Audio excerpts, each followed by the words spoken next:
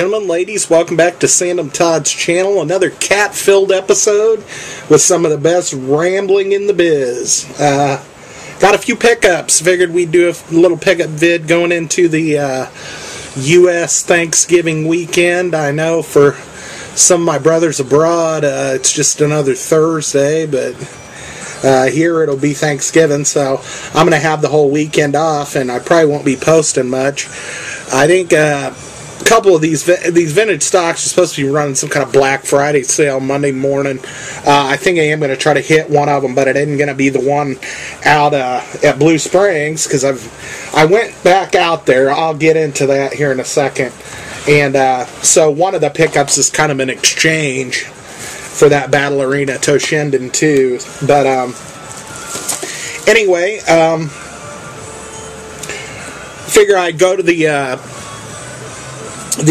vintage stock out in Liberty, maybe by my sister, and visit the family and stuff. Don't know if I was out of frame there. Excuse me. But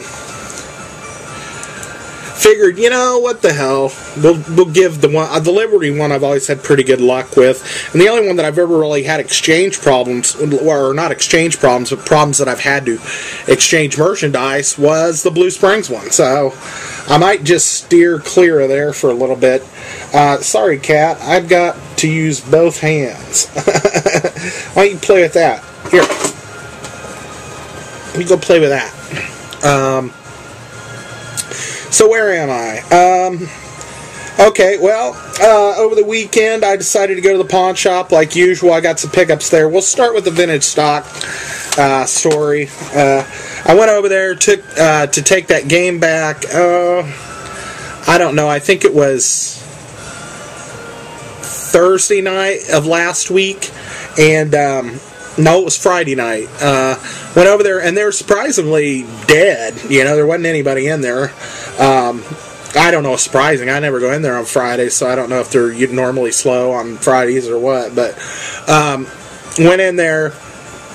I went up to the counter, just told them that the disc was missing. I wanted store credit or whatever, and they just were like, okay, and did it. They didn't ask who the manager I talked to was or anything. So it's like I said, I mean, if you decided, hey, I'm going to just, you know, screw them and keep the merchandise and take back an empty case and say the disc wasn't in there, you know, they wouldn't know any better. So I think it's just, I don't know.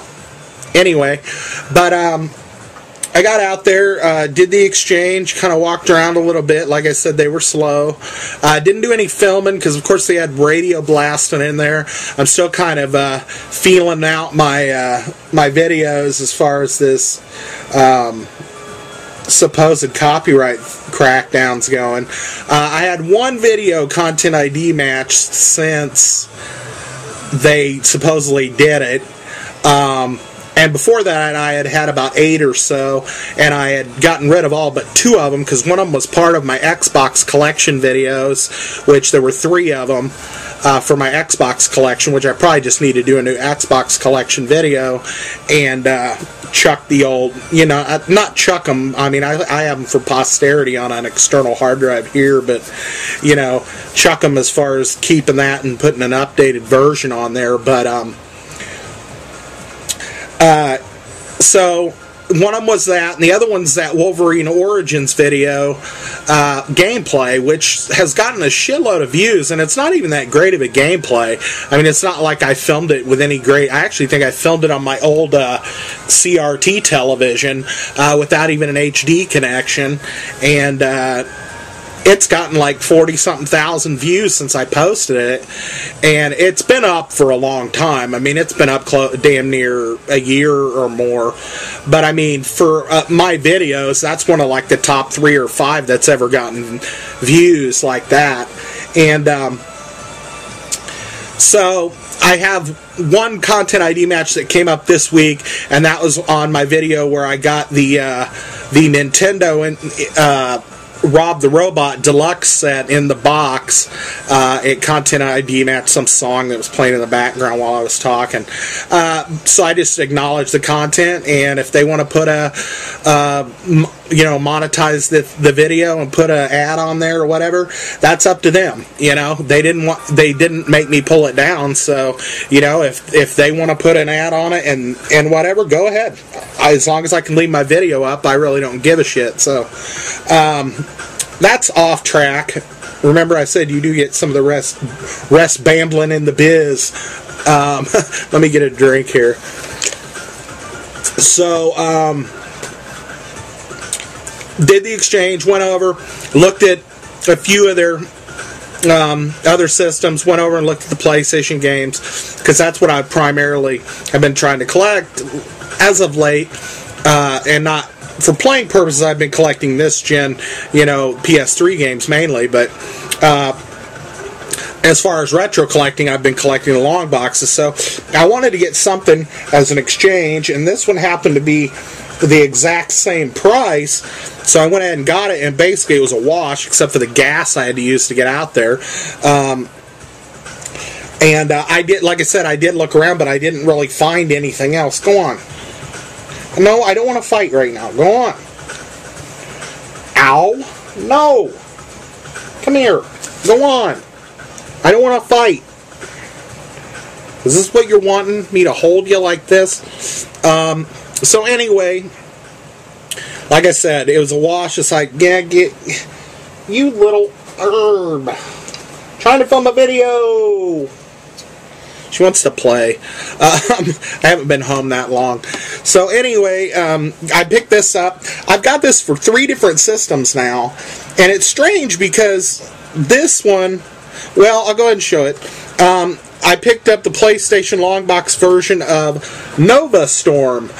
This does have some full motion cinematics in it. I don't think they're part of the actual game. It's got kind of the rendered backgrounds where your plane's kind of, or your ship's kind of on a path, and the terrain moves in front of your ship, but you're pretty much always centered in the area they want you to be. But it's kind of a shoot 'em. It's kind of a It's not really a shoot 'em up. It's a shooter where you're flying piloting some kind of a spaceship or something. But anyway, that's kind of what I got going on in the back. If you notice, that would be my one I have for the 3DO, and that is Nova Storm as well. What I find strange about this is I have it for the Sega CD, I have it for the 3DO, and now I have it for the PlayStation. But for some reason, and I'm not going to dig for the Sega CD one because it's at the bottom of that stack. It's like 3 from the bottom, and I'm just not going to dig for it. But from what I recall, it didn't have this issue, or not issue, but I'm stumbling over my words tonight. Didn't have this issue. The PlayStation 1 version is a 2-disc game, and the 3DO one is a 1-disc game, and something makes me, I'm almost 99% sure that the Sega CD one's a 1-disc game, so I was wondering why they had to put it on 2 discs on the PlayStation, because, I mean, if anything, the PlayStation's a more powerful machine than the Sega CD, for sure, and I'm just wondering why they would have had to have put it on 2 discs, unless the render is better or something. I don't know. Ouch! Stop your biting. Golly, cat. So anyway, it was a wash. It was $9.99 plus tag. So basically, they spent all that time giving me a gift card, and then I walked over, grabbed this game, and within 2 minutes, walked back over and handed them back the gift card. So anyway, I picked this up. I'm happy. It looks nice. The discs look really nice and stuff. I don't know, because these are the black back disc. I don't know if they don't hold as much info or what the deal is. So for some reason, though, it's on 2 discs on this. So that was my foray out to the vintage stock. And then the rest of this I picked up at the pawn shop over the weekend. which is actually a pretty good score considering I only went to one. But I decided that as I was going out that I was going to keep my eye out for a certain game, and if it was, get down! She's climbing up the curtain now. Hey! Don't make me get the bottle. I have to squirt your ass. I decided I was going to keep my eye out for this game, and if it was cheaper than buying it new, I was going to get it. And so I went out, I go over there, I'm looking through their games, they have one copy of it, and it's marked $39.99, and you may know what it is, because it's one of the only games I said I was going to pay, that much for, or had been waiting for a long time. Get down! You're getting the squirt bottle. Get out! Go on. Gotta have one of these with a kitten. She's tearing up everything.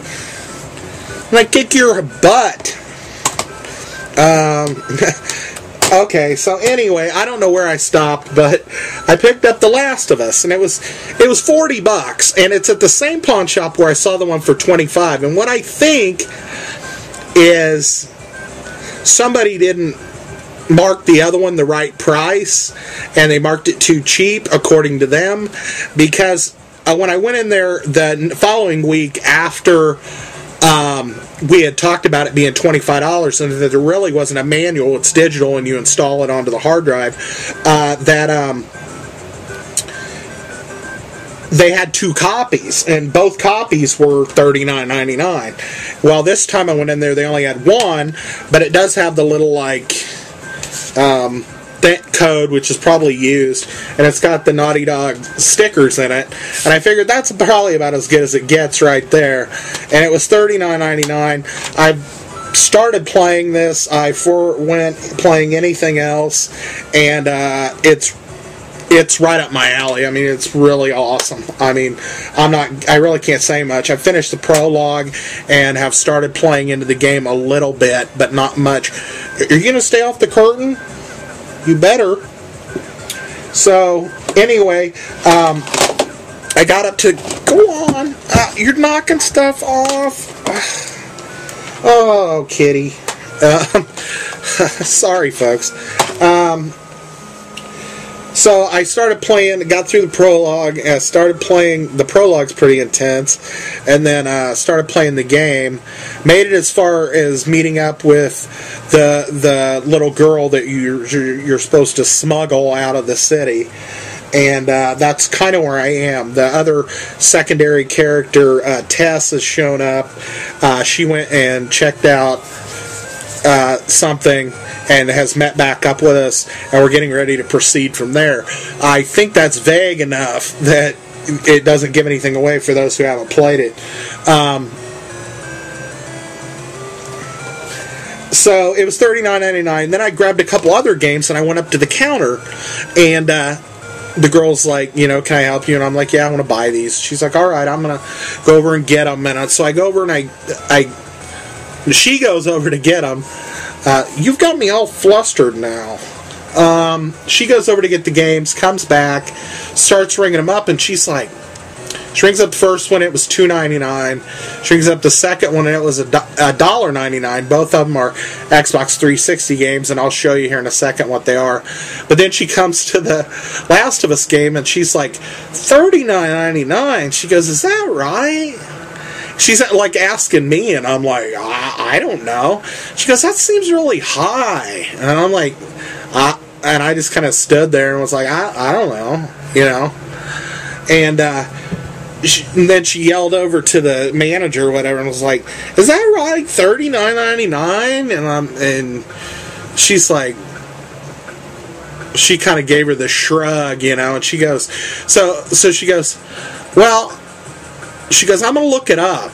And so, if there's ever any doubt that these pawn shops and these, thrift stores and shit don't use the computer to price match their shit online, this proves it. Because she sat there right in front of me and looked up the game, on the internet and goes, well, it's still $60. She goes, so yeah? She goes, I guess it still just sounds really high.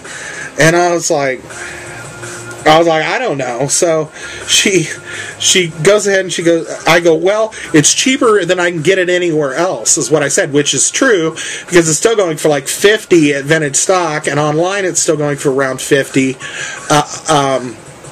even used, and it was $39.99. So I was like, it's cheaper than I can get it anywhere else. She's like, all right. So she scanned it, and then she did some like typing on the keyboard, and she goes, I went ahead and gave you $1 off each of those other 2 games because that one's just too. She goes, that one's just too high. I go, I didn't say it, but I'm like, you sound high. But anyway, so I picked up these other 2 games, one for $1 and one for $2, and they're both for the 360. Now, don't get me wrong, I don't know if these are like stellar buys. I did stick the one I got in for $1, and I played it for a minute and thought it was all right. So I think I'll be able to play it or enjoy it. I mean, it's not horrible. But anyway, that one that I got for $1 is the game Golden Axe Beast Rider. And it's complete. It's not in the case right this second because I did stick it in the 360. But it was $1.99, and she gave it to me for 99 cents. So, like I said, I stuck this in.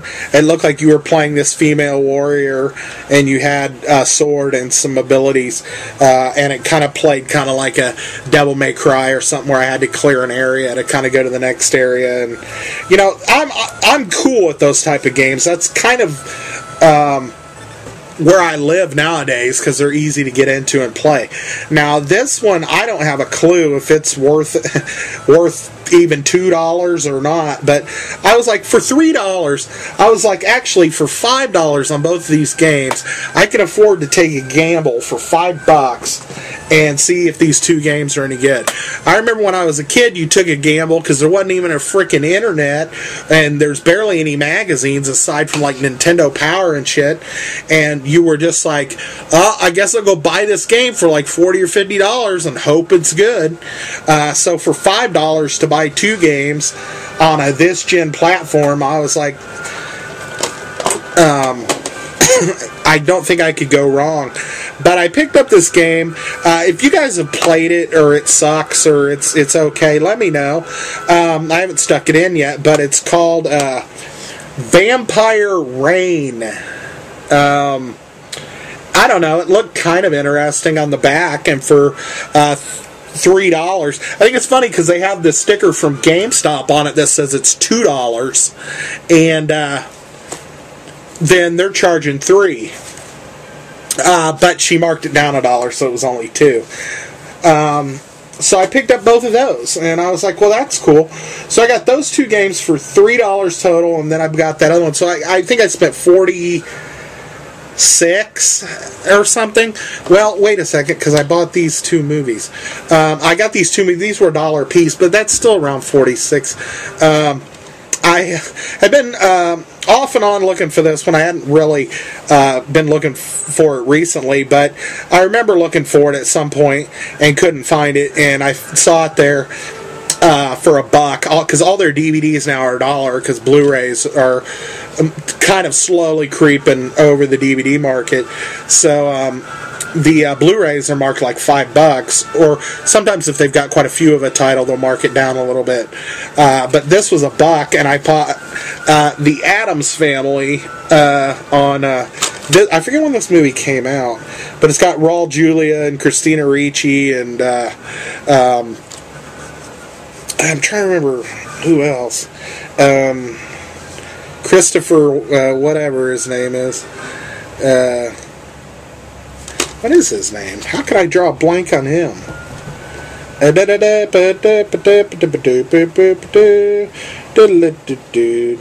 Christopher Lloyd as Uncle Fester. And I think it's funny when you see people that were like child actors, like Christina Ricci there. She's probably like 10 or 11 maybe in this movie, and you know, she's in her 20s now. So I just think it's kind of funny to see the progression of people over the years. Kind of like what's her face, the chick that played Mary Jane in the Spider-Man movies. I remember seeing her first in the Interview with the Vampire, and she looked like she was about 7 or 8 years old. And then Jumanji. There's a few other movies that I remember seeing her in up through and until she became Mary Jane. It's kind of like Dakota Fanning. I mean, I remember seeing her in like War of the Worlds and a couple other movies, and then I saw a picture of her recently, and she's like 18 or 19 years old, and I was like, dang, I haven't seen you in a while, because you should have grown up, you know? It was just like kind of crazy to see these people when you remember them as little kids, and then you see them, you know, grown up. It's just strange. I guess it's not strange, it's the way of life. But I picked that up, and then we'll do this quick. I picked up Zombie Diaries 2. I had Zombie Diaries 1, and this was $1. And I was like, even if it sucks, it was only $1. So, what the fuck? So I picked that up. That finishes out this video. Those were my pickups. The reason why this video sucks is because of the cat, and I also want to go play The Last of Us, so I'm trying to get through the video so I can go play it for a while before I got to crash out for the night. So anyway, I'm going to take off. Glad you came by. Happy Thanksgiving to all my American friends. Anybody else, happy Thursday, happy weekend. And I'll see you Monday. I'll see you Monday. I don't know if I have a video Monday, but I might. And hopefully, like I said, if you've played any of these games, the Vampire Reign, Golden Axe, Beastmaster, or The Last of Us, and you want to talk in the comments to me about them, just your overall opinion, no spoilers, please, but just let me know. And I'll talk to y'all later. Thanks for coming by, and see you folks later.